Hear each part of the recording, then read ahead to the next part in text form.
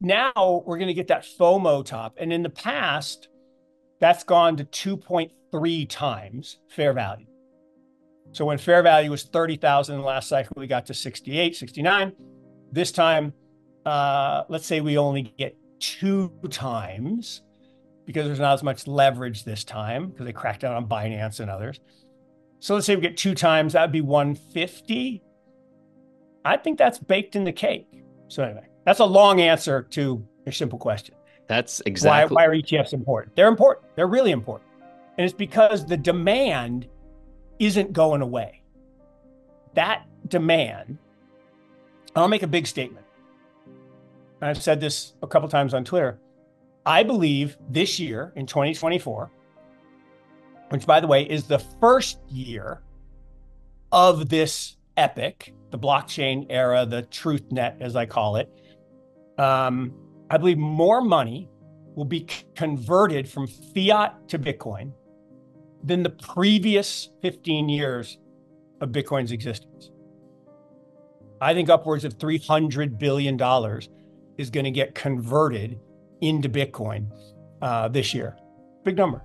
The biggest Bitcoin bull run in history has now begun. In 2024, over $300 billion will be converted into Bitcoin, and this will propel Bitcoin's price to over $150,000 by the end of the year. This is the latest message out from Mark Yusko. Recently, Mark spoke about the first month of the Bitcoin ETFs trading and the current crypto cycle. Despite initial skepticism, BlackRock's demand for Bitcoin has blown away everyone's expectations, which bodes extremely well for Bitcoin in 2024. Mark remains bullish on Bitcoin's long-term prospects, foreseeing a significant influx of capital throughout 2024. He anticipates larger players, like central banks, entering the market, further legitimizing Bitcoin as a global financial asset.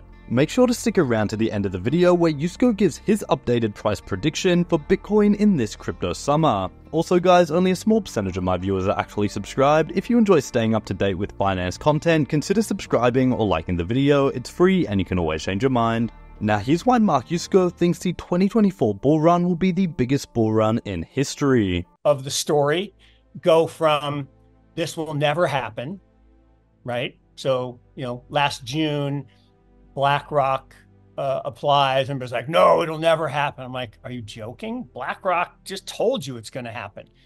And so then it was like, well, when it's going to happen? Well, it's probably going to happen in that January window. I really thought it was going to happen on the King's birthday, but they waited till the 11th. So the 8th is, the King's birthday. But bottom line is, everybody's like, oh no, it's a buy the rumor, sell the news. And the buy the rumor part worked, right? We went from kind of 40,000, 38,000, pumped all the way to 48,000. And look, there was some shenanigans, shall we say, going on. There's this guy, I think it's like CC15. I should give him better credit on Twitter. He was tracking these wallets that were just every day buying. And it was like, wait, the ETF hasn't been approved. Who is that? And I would argue, no knowledge, but I would argue that was probably an account associated with or affiliated with or friendly with BlackRock, Fidelity, somebody who was accumulating, because they all believed, as I do, that this is a monster development, like way bigger than people think. And the issue is we just shifted the aggregate demand curve. Right? So when you have supply curve, demand curve, and you shift the aggregate demand curve, the price goes up. So fundamentally, the price is going to go up. And they're like, no. Look, right after they went down, I'm like, okay. So what you saw was in the short run, there was liquidations from GBTC. They were kind of offsetting the early flows. You had a bunch of the big dogs like Vanguard and UBS and Bank of America that said, no, you clients can't buy this. Really? You're going to tell me I can't spend my money on something that I want to buy? Buy Vanguard. Like literally people should, and they did leave. Now, the flip side of that is someone has to be that, staid, stodgy institution for the old folks to hold their stuff and not go after these Ponzi schemes, whatever. So not all of the capital that was captive is going to rush into ETFs all at once. So that was first.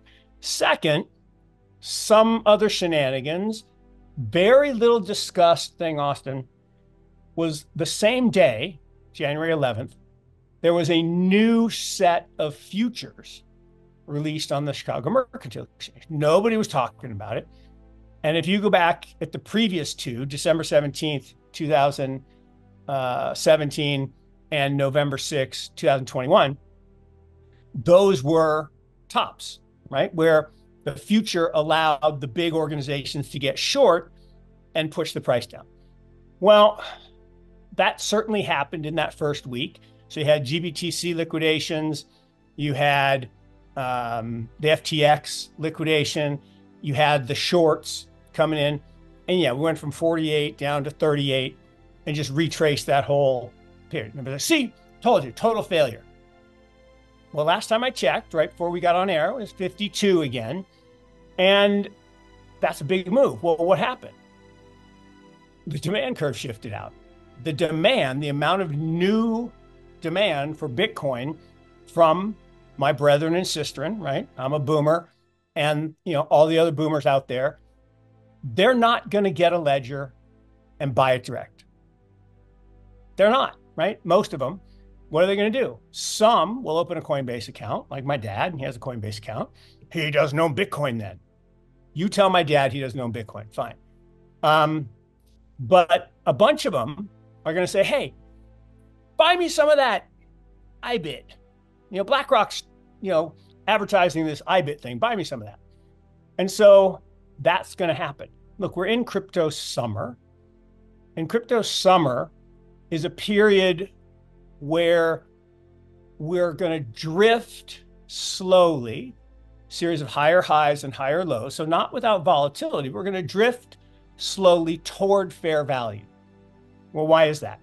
Well, after crypto winter, okay, and you bottom, you get crypto spring, where you just kind of bounce around the bottom and it's kind of yuck and not a lot happens. Well, then crypto summer happens where the investors come back, right? They've gotten over losing money and they come back and they're like, hey, wait, if the fair value is 52K, and I was rounding and said it's 50, but according to Tim Peterson's Metcalfe's law model, the fair value is 52. So we were at, in the 30s. We're going to drift toward that 52 number by the halving. But the caveat I said is if, and I might have said when, they crown the king, that BlackRock was going to get crowned. Now, I didn't think they'd do all 9. I actually didn't. But that's even better because that's more demand. And so as we've come closer to fair value, now we've totally completed that segment of the move. Well, now we focus on the next thing, which is the aggregate supply shift. So the halving, now it's scheduled for like April 8th. Originally it was early May, and then it was, for a few days it was 420 and everybody was freaking out. And now it looks like it's the 8th, which I think is ironic in that that's the solar eclipse date. So I think that's kind of a wild coincidence. Not planned, I don't think. But anyway, so when we have the fair value doubles. Well, no, that's not how it works. I'm like, well, no, that's exactly how it works. Because if you cut the block rewards in half of the miners would go out of business because their costs are fixed. So the price in historical halvings has doubled. Not immediately, but over time. Now, I don't know if we talked about this or not, but I've kind of changed my thinking on that because of ordinals, because of inscriptions, and because of transaction fees, maybe we don't double this time. Maybe we only go up 50% because we don't have to have all of the money come from block rewards. So let's say we get to 75 as fair value. And again, the model will tell us what that fair value is, but let's call it 75. Then what happens is we'll get to crypto fall, which is the June period post the halving. That's when the craziness starts to happen. That's when the FOMO happens. Then we get into Thanksgiving and everybody goes home and everybody's patting them on the back and come on in, you get 2 turkey legs this year, whereas 2 years ago you're not invited anymore. You're disinvited. Humans are going to human, right? Humans are going to push this thing well beyond fair value. And then investors are going to come in and say, okay, it's time to get short. And they're going to collapse it. And it might be governments or banks that manipulate like they did with the futures and, back in 17 and 21, who knows? But the bottom line is the reason we have this 4-year cycle in crypto, it's driven by the code in Bitcoin. And the code is not going to change. Every 4 years, we're going to have a halving, which means every 4 years, there's going to be this upward pressure on price to reward the miners. That's going to draw in the speculators and ultimately the gamblers who FOMO in at the top. And then we're going to crash. And those crashes will always be worse than fair value, right? When you crash, you don't go to fair value, you go through fair value because people panic and shorts get liquidated. I'm sorry, longs get liquidated, leveraged longs get liquidated, not the shorts. The shorts make money. So I do think you're right that this cycle is exacerbated by the entrance of new ways to get demand. But that's been true of every cycle, right? The first cycle, when it was a science project, suddenly you could buy it not in the back alley, literally where you had to meet somebody and you had to worry about getting hit in the back of the head with a wrench, to you could do it at Mount Gox, right? And then that failed. And then you could do it at Coinbase or Kraken. And that not failed, but then that got dicey. And then you had this thing, GBTC. So the last cycle, people forget this, right? We went from 10,000 to 60,000 in about 4 months because GBTC got $10 billion of demand into their trust.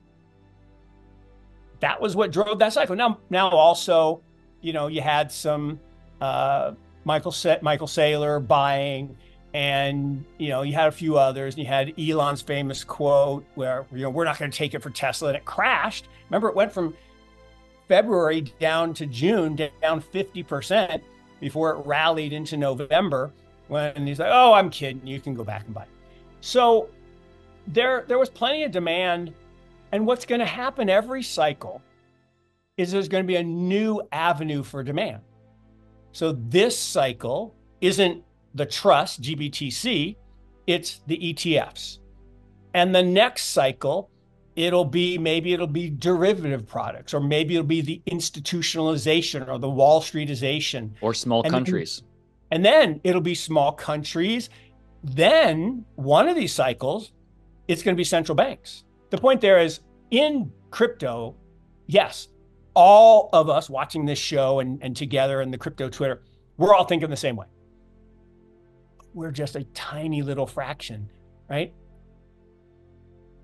All the haters are still hating, right? Jamie Dimon, Elizabeth Warren, Gary Gensler. I mean, the guy has been beaten about the head and shoulders all year, lost case after case. Just give in, Gary, right? Just give in. He won't. He just keeps leading with his chin, and he keeps getting beat up. So the haters are still going to hate. And Vanguard, Merrill Lynch, UBS have all said, nope, we don't recognize this as a real asset. This is not like stocks, bonds, and cash. No, it's not. It's actually better, right? That's why you need it in your portfolio, because it increases the Sharpe ratio of a diversified portfolio. So I am cognizant that even if it's just a small group, if literally everybody is thinking the same way, bad things can happen. But the difference now is there's so little external interest, searches for Bitcoin, not very high. People coming to you or me that, we haven't talked to for a year saying, hey, how do I buy Bitcoin again? That's not really happening yet. It's starting on the edges, but you look at the greed fear index, we're not really in crazy greed yet. Now, Bitcoin yesterday was really overbought. We had a shooting star pattern, which short term is not very good. So I'm nervous short term. And there's one more test coming mid-March to early April. There will be a selling wave where everybody realizes how much they owe Uncle Sam in taxes. And kind of the other thing we didn't talk about was part of the sell pressure around the ETF launch was Lunar New Year. And this happens every single year, right before Lunar New Year. The Chinese need to sell some to fill up their red envelopes with cash. That's what they do. And that's their tradition. And every year there's a selling wave right before that. And then we bounce up. And then there's the selling wave going into tax season. And then we bounce up and we have a good summer, and good fall. But I think this selling wave could be big, right? Not only were profits huge last year, okay, so there's a lot of people that owe some taxes because there was a lot of trading. It's now the fifth question on the 1040 form. Like literally, what's your name? What's your address? What's your social security number? I don't remember the fourth question, maybe your birthday. And do you own crypto? Like, really? Really? I mean, okay. So they can protest that, oh, we don't care about crypto, we hate crypto. But if you own it, we want to tax you on it. Well, that's actually the definition of money, right? Definition of money is something you can pay your taxes with. Now, they won't let us pay our taxes with yet, but the fact that they want us to pay taxes on those gains is clear legitimization of the asset. So there's Mark Yusko on why we have begun an unprecedented Bitcoin bull run. Looking forward into 2024, it's clear that we're standing on the precipice of a major financial shift. Mark Yusko's insights have not only shed light on the current dynamics at play, but have also painted a vivid picture of what's to come. With over 300 billion poised to enter the Bitcoin market, driving its price to astonishing new heights, the future of crypto has never looked brighter. Mark's confidence, backed by surprising demand from giants like BlackRock and the potential involvement of central banks, underscores a critical turning point for Bitcoin. It's not just about the numbers, it's about the growing recognition of Bitcoin as a legitimate, invaluable asset in the global financial landscape. As we look forward to the rest of 2024, let's not forget the importance of staying informed and engaged in the crypto world. Whether you're a seasoned investor or new to the game, understanding the market nuances is key to navigating its ups and downs successfully. And remember, if you found value in today's content, don't hesitate to subscribe or hit the like button. Joining our community is a simple, free way to ensure you stay connected to the latest in finance and crypto. Plus, it supports the channel and allows us to bring you more insights like these. Anyway guys, hope you all enjoyed today's video and that provided you with some value. I'll see you all in the next one, and as always, all the best.